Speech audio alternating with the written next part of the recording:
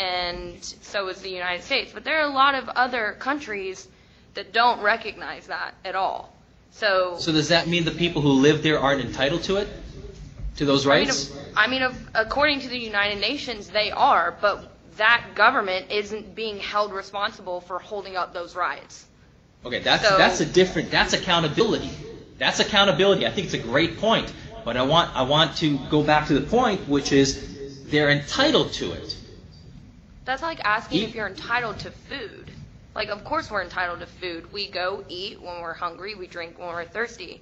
But there are people dying all over the world of starvation, and there's not a lot you can do. It's not as much in the United States, but still, once again, those governments aren't upholding what they decided to agree on with the United Nations. So is it really the citizens' fault, or is it the citizens' job, or is it the government or the government officials who decided to run?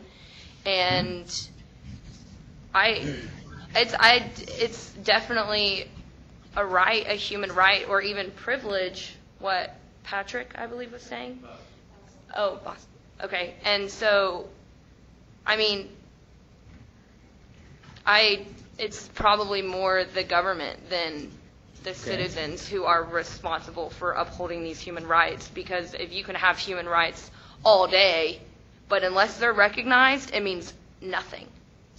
Okay, good. So now you're talking practicalities. I guess I'm kind of in the theory world, asking the questions, do you have that entitlement?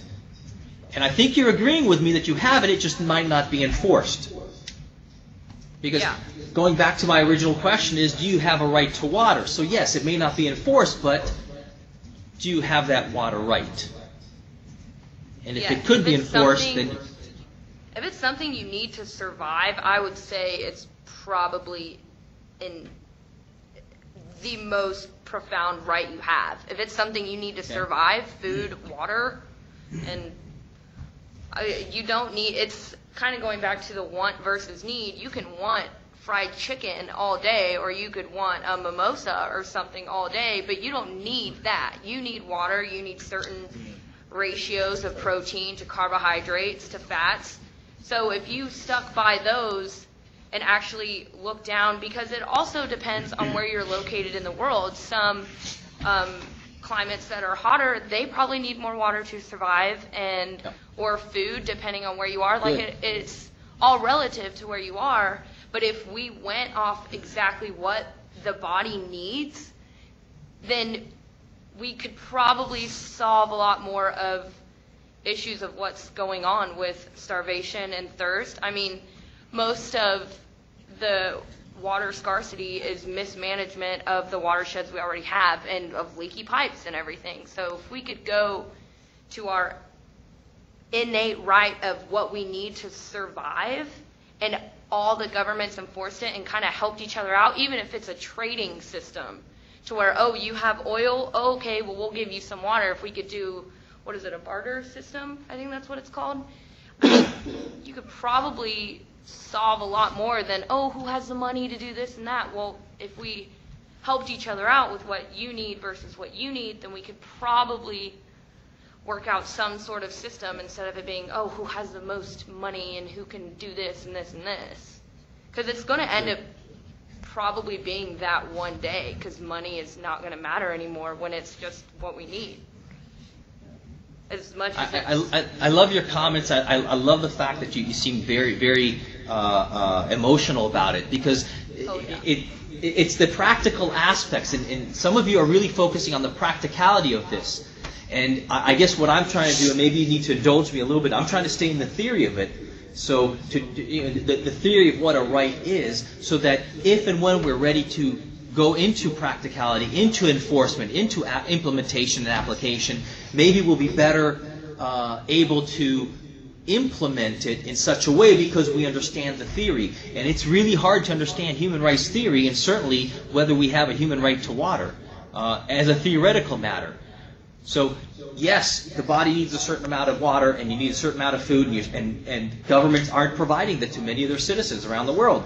So is it a failure of government? Is it a failure to articulate the human right? Is it a failure of some other kind of mismanagement? And I think that this is where, if we can at least understand what exactly the right is, if there's a right, then maybe there's a better way to enforce it and implement it, and maybe get other entities, governments, and so on to implement it.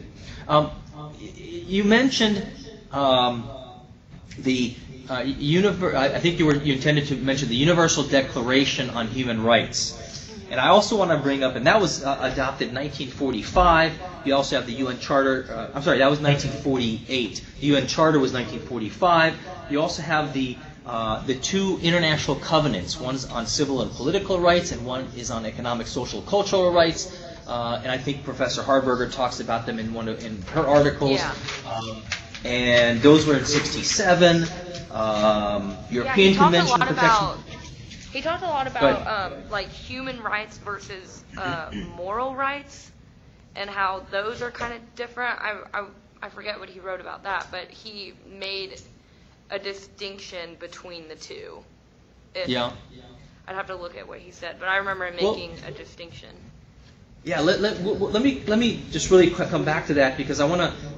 You have all these different international instruments and documents, and they talk about the right to food, and they talk about the right to life, and they talk about the right to health, and they talk about even the right to environment, and they never once mention the word water. What happened? This is one of the problems, one of the troubling aspects of people asking the question, do we have a right to water? What happened with water?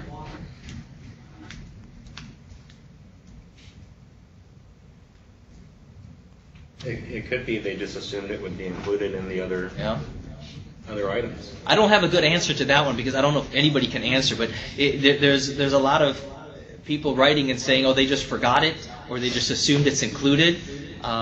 It was unintentional mistake. Maybe they never thought that it would get to this point, that we would have to actually talk about who's getting to drink water and who's not. Yeah. Maybe they thought it would never come to this. Like food, you can grow food, you can not grow food, but at the time when they wrote this, water was everywhere, and we weren't having these problems. But now, maybe there needs to be an amendment added, or that one word added on to the right to food, environment, and everything. So maybe that's just, they just never thought we would get to this point. Yeah, and I don't have a good answer to why it's not in there. That there's another argument that says that it doesn't matter that it's not in there, that it exists because of what's called customary international law. The fact that it's unwritten, uncodified law. It's international, and that's accepted. So just keep that in the back of your mind. I want to ask you guys sort of another level of question, and again, indulge me on the theory of it, because I think this will help you, I'm hoping, in terms of the implementation and trying to be practical about it. If it was to be included in any of these documents, what kind of a right would you want it to be? Would it be an affirmative right or a negative right? Let me give you the examples. If you look at our Bill of Rights, okay, you have here, Congress shall make no law respecting establishment of religion, or prohibiting free exercise thereof, or freedom of speech. So Congress shall not infringe on all these freedoms that you have, all these rights that you have. If you look at the second one, shall not be infringed. So again, Congress shall not infringe upon your right to bear and keep and bear arms. Third one, about quartering, Congress shall not do that. Fourth one, Congress shall not interfere with all these things. Fifth, these are all negative rights. And if you look at them collectively, they've also been called liberty rights, civil and political rights, in all the documents.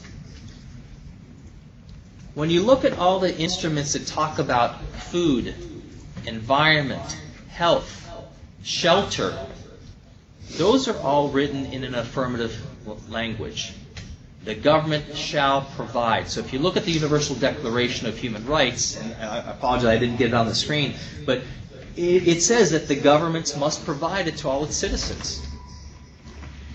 So food, health, shelter, a minimum standard of health and environment is an affirmative right. It shall be provided. Where is water? Should it be a negative right or should it be a positive right? Should the government affirmatively have to provide it, or should it just not have to prevent you from obtaining it? Who's intended to pay for that? Good question. By the way, did you see all the affirmative obligation in the Bill of Rights? Yeah, we got that. Yeah. There aren't any. There aren't any. And in fact, do we have a right to food in the U.S.? No, you have to Right to earn it. Not according to our Bill of Rights. Right to shelter? Nope. Right to a job? Nope. We're starved on rights, aren't we, in the U.S.? I think the only basic right you have is to fight for what you need and want. Okay. Self-preservation. Yeah. I mean, So, in the U.S., we have a slightly different perspective on rights than at least some other countries. What's that? No, I just said that the mic is open in Galveston, so they wanted to make a comment. Go ahead. We're going to jump in a minute. Okay. Well, the perspectives there's a little bit of different perspectives that in the U.S. we seem to like negative rights, so we haven't implemented any positive rights. No right to food, to job, to health, to all those kinds of things. But we have all this Bill of Rights, and they're all negative rights. They're all civil and political rights. In Europe and quite a number of other countries around the world, they have those negative rights, civil and political rights, but they also have some affirmative rights, such as a right to health and health care, and food and shelter and some of these other things. There's a handful of countries that have also included a right to water. And it's been litigated, especially in South Africa, about whether it's a negative right or affirmative right. I want to get your sense. Should this be, after air, you need water. That's the next most important thing for life. Should that be an affirmative right or a negative right?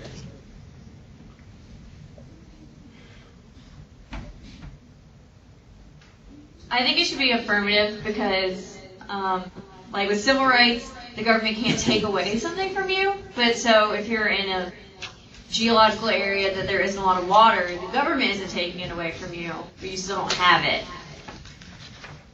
So if it's an affirmative right, the government must provide you with water. Right. At your house? No, not necessarily, but like In the city square? Access. In the city square. Because there's a lot. There's I don't know why, but there's some folks living in Death Valley.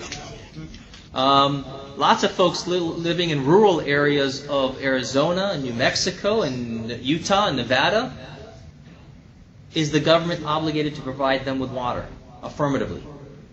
No, it would be a mistake for the government to have to do that. Why a mistake? Well, there's a little bit of common sense that needs to be put into this. If you're going to build a home in the desert, you do that of your own self-direction. At your own peril. You don't need the government to come in and say, oh, by the way, we forgot to tell you there's no water here, so here's our truckload of water for you. So, are you suggesting that there should not be a human right to water in the United States? Absolutely. There shouldn't be a right to something that doesn't make common sense or application work. A few of us have to do the thinking for a lot of people. Well, a lot And of in order people to- here were saying there should be a human right to water. Well, let's go through that for a minute. If there's supposed to be a human right for water and it should be enforceable by the government, who's going to ultimately pay for that nonsense?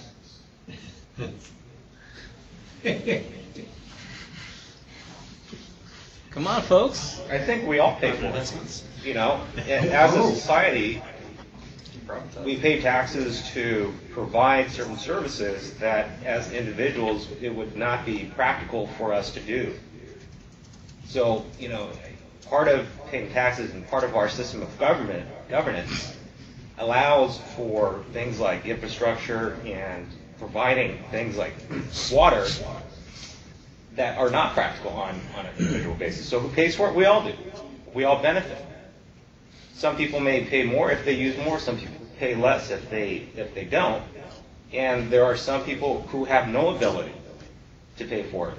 But if they don't have an ability to pay for it, to say that they don't have a right to at least have access to water seems morally wrong.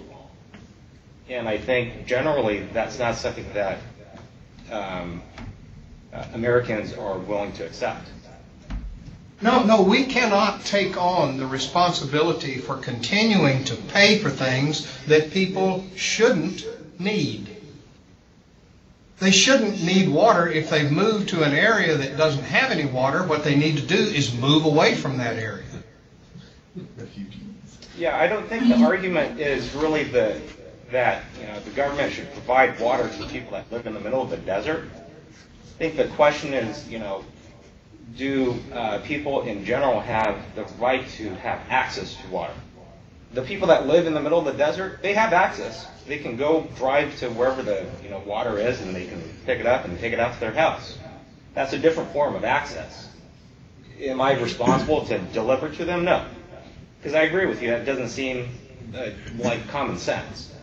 So maybe we're talking about two different things, but I was trying to respond to your question about who pays for it. Let me give you an example that's not a great analogy, but maybe it might give you some thought. Fire department. Do you have a right to have the fire department come and protect your house from fire?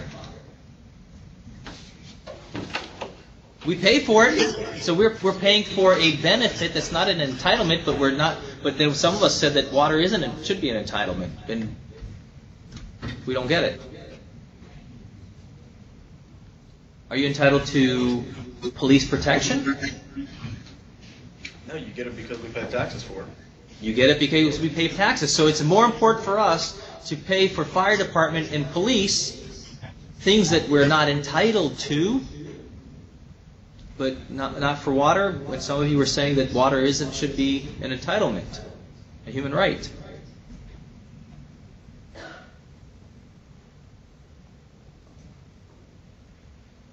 I think part of the problem in the developed world is that sometimes people feel like since it is an entitlement and since they're entitled to water, that they don't have to pay for it, or at least not as much. And then I know that there's the problem, like you mentioned in South Africa, the people that couldn't pay for it, the water got turned off. And so there's the argument of, well, if you can't pay for it, do you deny them access to it, or do they have an innate right to have access to it?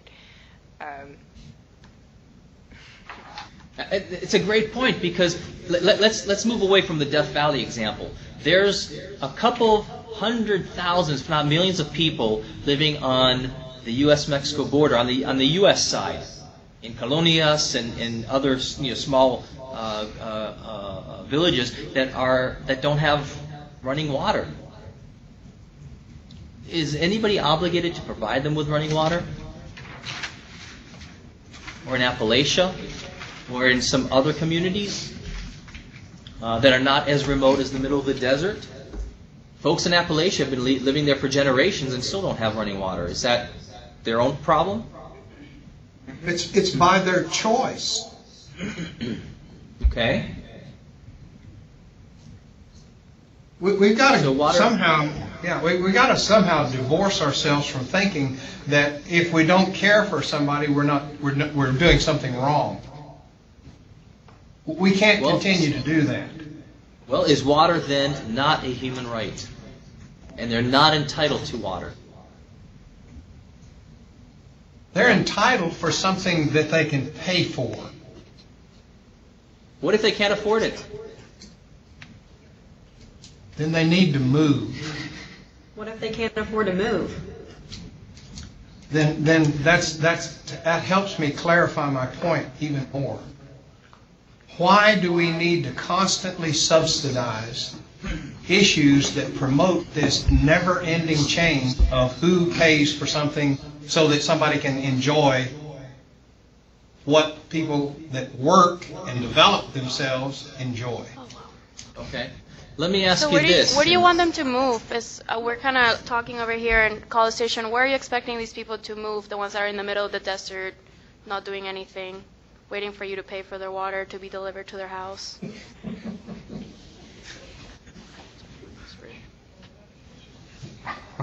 That's a good point. Kids or elderly, they can't just pack up their bags and go to a big city that's going to be overpopulated and they're going to have a bunch of other issues. But we're kind of curious, where are they supposed to move?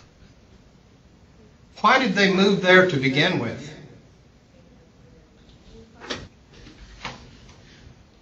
Let me ask you this. Why did people move to Detroit? For work. Okay. So why aren't they moving away now when the city is turning their water off? Because they're waiting for somebody to pay their water bill. Okay, what about all the people that originated from a certain region?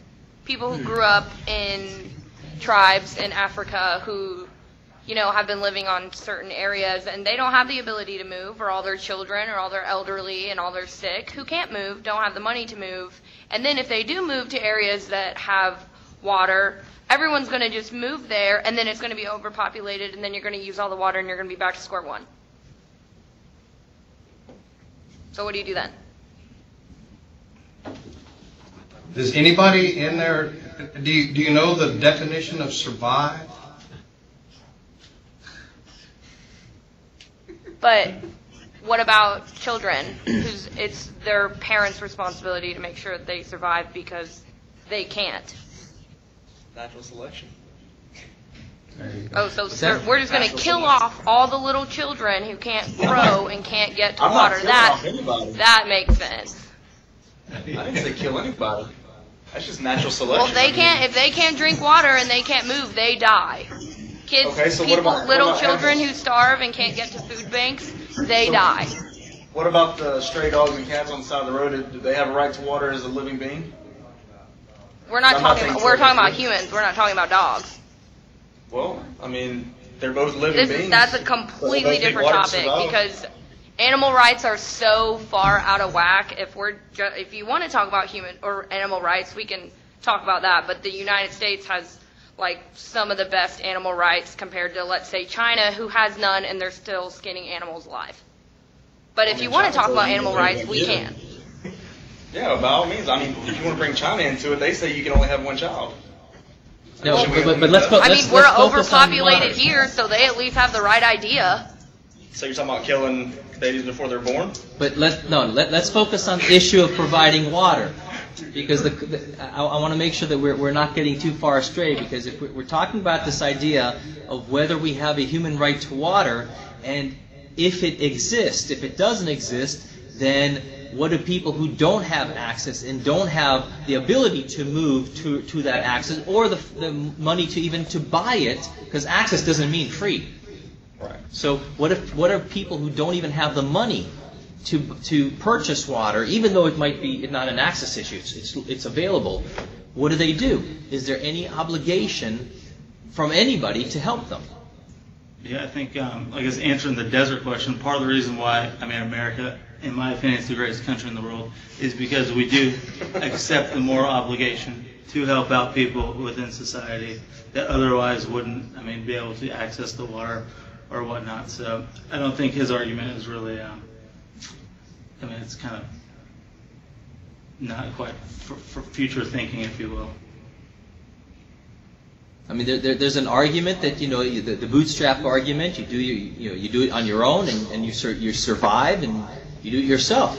There's a lot of folks who haven't been able to do that, and so the question is, do we just let them die off, or? I guess people could use the natural selection argument, but as a civilized world, we've kind of moved beyond that, and now we have morals and things like that. Right. I'm just saying that there's not a natural right to it. But I mean, as society, we should be morally open to helping people. I'm just saying there's not an actual right to that water.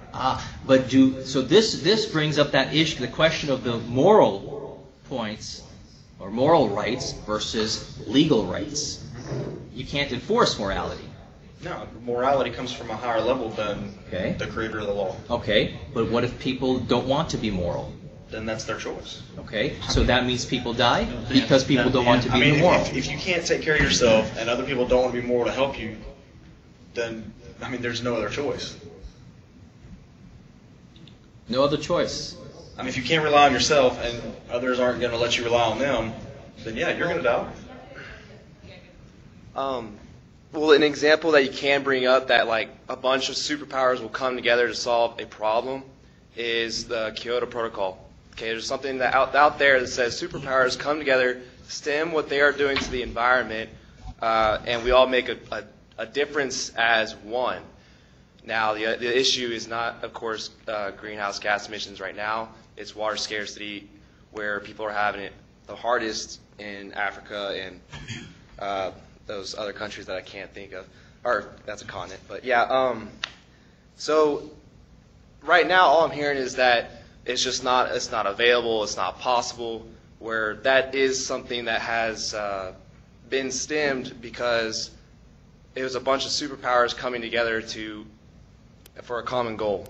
So I know that's a little bit off in another direction, but I think it does go back to, there is a possibility that all of our superpowers can come together and provide something to those who need it. But is that a moral right or is that a legal obligation?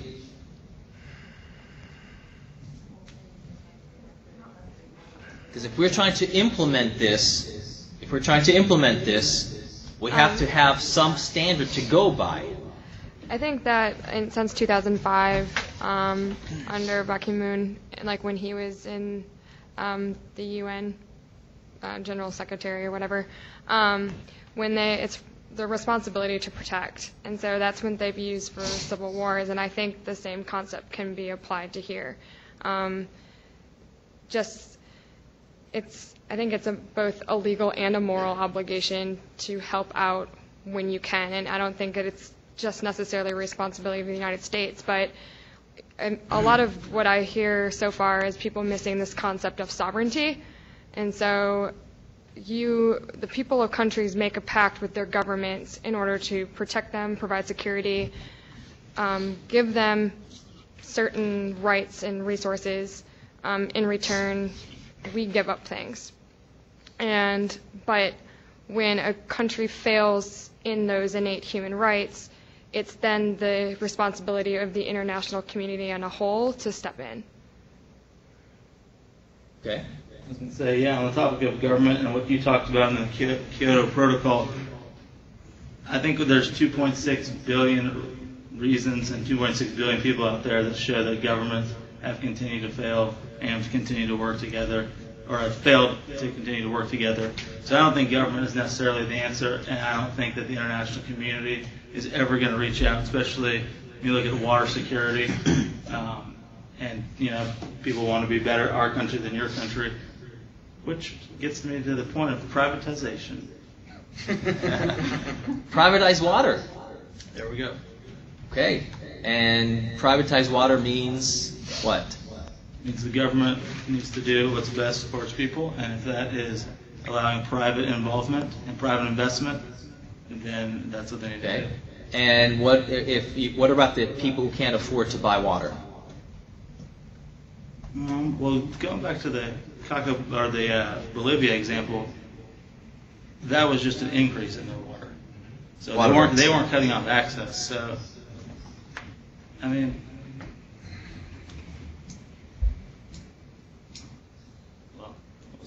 well, it just seems to me that we have some folks here that aren't agreeing that there's a human right to water, and some folks that are saying there is a human right to water. So this is one of the challenges we have. The United States, when it's gone into these international debates over the human right to water, it's always abstained. Always abstained. Because it doesn't want to affirmatively make a statement that there is a human right to water because of obligations to provide water. Because if there's a right, that means it's against the government. And then the government must provide it. And the U.S. and a handful of other countries have been very reluctant. Countries in Europe, countries in Africa, Latin America have been very aggressive, or more aggressive, about arguing that there is a human right to water. And so this is something that has still not been completely figured out internationally, whether it exists or not exists as a definitive human right. Would that still be true if it was a negative right instead of a positive right? So would what you just said still be true if it was more phrased of the government will not impede access to water versus the government will provide water? Yeah, and that's part of the debate that's going on right now, is what does the human right to water really mean? Is it affirmative? Is it negative? Is it simply an access, or do you have to provide some minimum quantity? World Health Organization says that the average global amount necessary for life is something like 50 liters per day, and it just varies. I mean, if you live in sub-Saharan Africa, it's probably higher. If you live in Washington State, where it's really humid, you need less. It really depends on the environment, but that's a health standard, not necessarily a human rights standard. And how much you get, or how much you're entitled to, or what exactly you're entitled to, has not been fully addressed. Many people say that the right exists, but there's still debate about what it really is. Is it an actual amount, or isn't it? As I said, the U.S. has been very reluctant to commit to something like that, including as a negative right. Included is simple access. Because there's still an obligation there on the government to take some kind of steps, or at least to not take some kind of steps. And other countries have said that there is a human right, and the weight seems to be tipping towards a negative right. Simply, they shall not prevent access, not affirmatively provide access. But that's still being debated internationally. You started, this Tom Linton, you started out with the example about Brazil and those riots when they increased it 200%. That was more for lifestyle. The people had a lifestyle of using a lot of water instead of the whatever amount is necessary for life. And those were the ones that were essentially revolting against the increase in price. Or did I miss that? Well, No.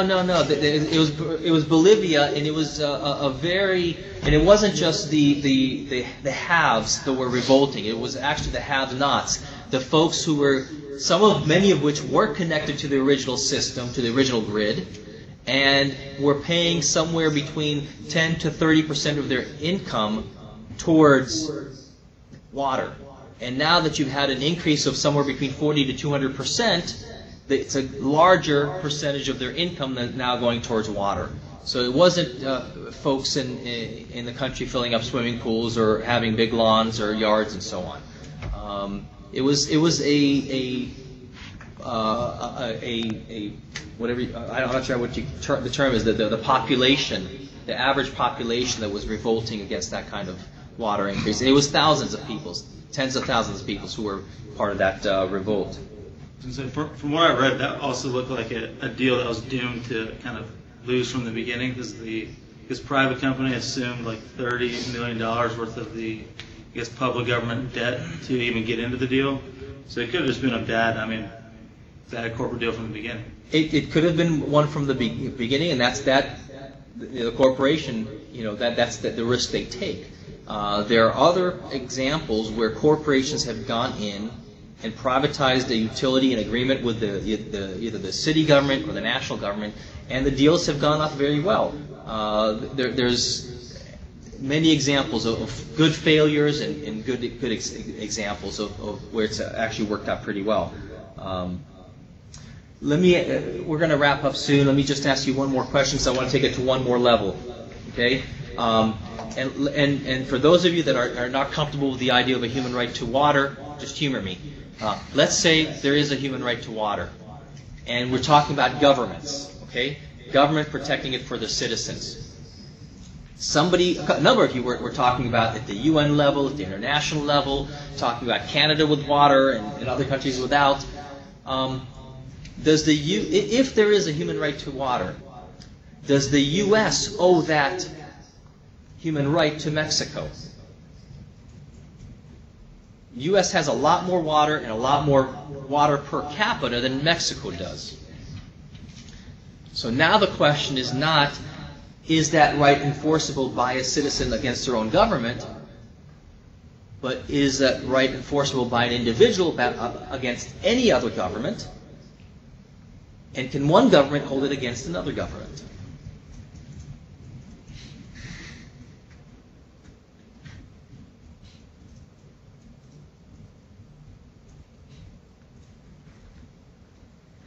You don't like any of this, do you? No, I'm just saying, where does it stop? Where does it stop? Okay. Yeah, I guess alternatively, does that mean that Mexico would have an obligation or right to us to manage their water supply at the same level of efficiency that we are and not waste as much? Well, let me ask you this. If you have a right to life, that right to life is held up against your government. Does Mexico are Mexicans entitled to the right to life under the U.S. legal system while residing in Mexico? No. Okay. Mexicans coming into the U.S., are they entitled to that kind of protection under the U.S. legal system? I think they are. I don't know if it's necessarily supposed to be that way, but... Okay, so if there's a right to water, is that only to citizens or... People residing here. People residing here? What about our citizens overseas? You had a... Well, I was going to say, it seems like it starts as a moral obligation, and then it turns into a legal obligation if there's an agreement between two parties, two countries. Okay. Or if, kind of the same problem from the individual level, but on a different scale. But if it's an agreement between two countries, the right comes from a contract, not from a human right. From a contract called a treaty, right? Yeah, but I guess, I see some of the same issues or complexities, that you run into between people, two individuals, but it's just on a larger scale. You have moral, obligations. Yeah. And then if you have an agreement with them, it turns into you could have a contract with your neighbor, and it turns into a legal obligation. Yeah. And just to your point about where does it stop, that's exactly what I wanted to figure out. What are the parameters of, if there's a human right, what are the parameters? Who enjoys it? How much? In what context? Against whom? Who gets to enforce it?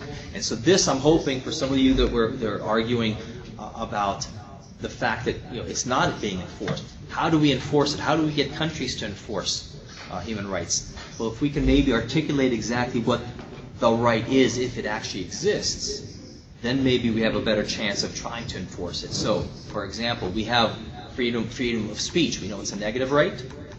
We know it's a citizen against their own government, not against any other governments. And internationally, countries don't interfere with each other's freedom of speech, right? They complain about it. They make claims that you're violating your own citizens' human rights, but they don't necessarily interfere. At what point do we interfere with another country's implementation or enforcement or lack of enforcement? I feel like if it's a human right, going back to the question that you posed about the U.S. and Mexico, I feel like if there was a problem identified in Mexico, that it would be the responsibility of the Mexican government and the U.S. government to come up with a feasible solution.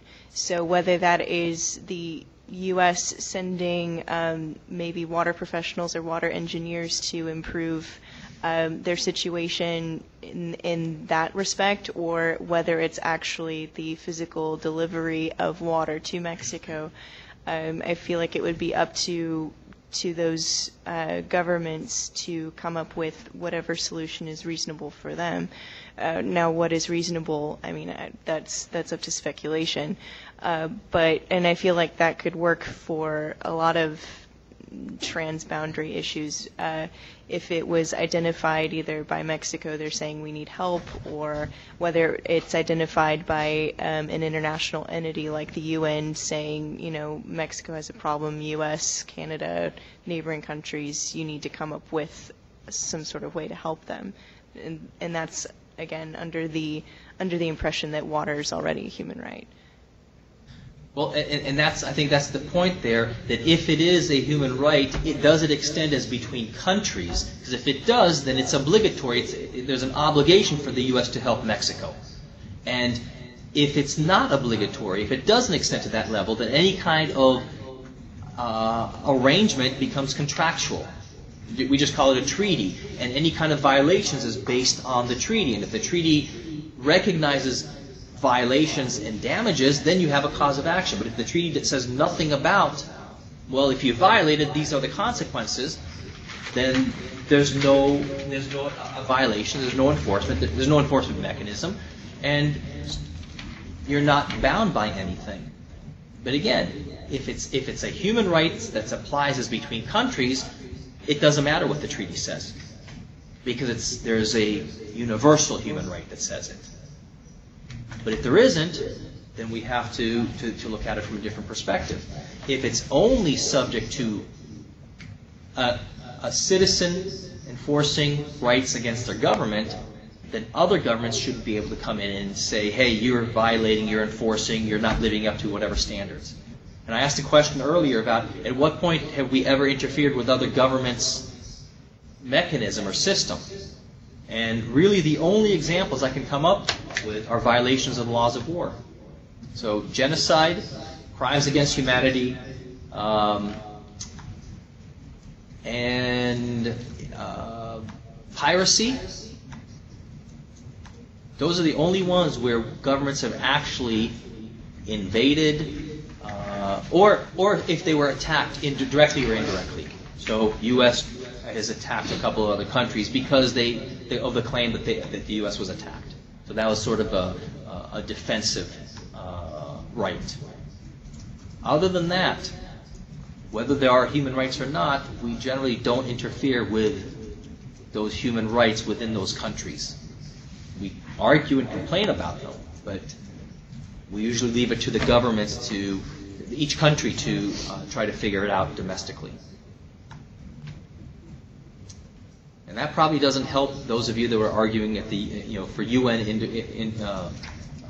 efforts and obligations on countries to help countries with water to help countries without water. But that seems to be the consensus that we have generally developed around the world. May I ask a question from Galveston? Sure. Do you consider water a common property resource or not? Are we living in Texas or are we living somewhere else? These are general theoretical considerations we've had, so yeah, it's a great question, because everywhere in the world and in most of the U.S. states, water is a common pool resource held by the state for the trust of its citizens. There are exceptions, Texas and groundwater, and there's maybe a handful of other minor exceptions, but generally it is a resource held in trust for its citizens. But it's not held collectively as a nation. So water in Texas is not being held in trust for folks in Louisiana or Oklahoma. Only for Texans.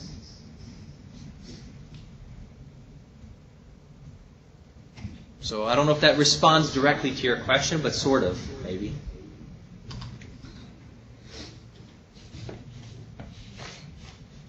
All right, unless there are any other comments or thoughts. All right, we're going to continue this line of inquiry when we get into the next section, which is on values. So this is going to bring in some of the morality. It's also going to bring in some water ethics. And I think I have an exercise I'm going to have some of you guys, or everybody do in class next week.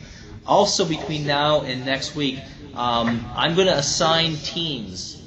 And I'm going to make sure these are going to be cross-college teams. Because in about 3 weeks, I'm going to ask some of you to, or everybody to do case studies. And I'm going to assign the case studies in the next, towards the end of this week, before our next class, so that you can have about 2 or 3 weeks to work on it. Okay?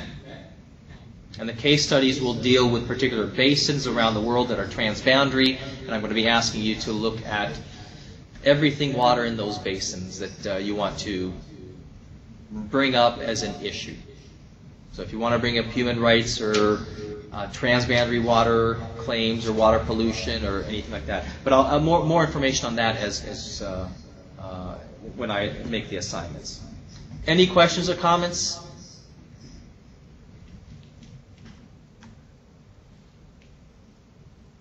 All right. Then we'll see you all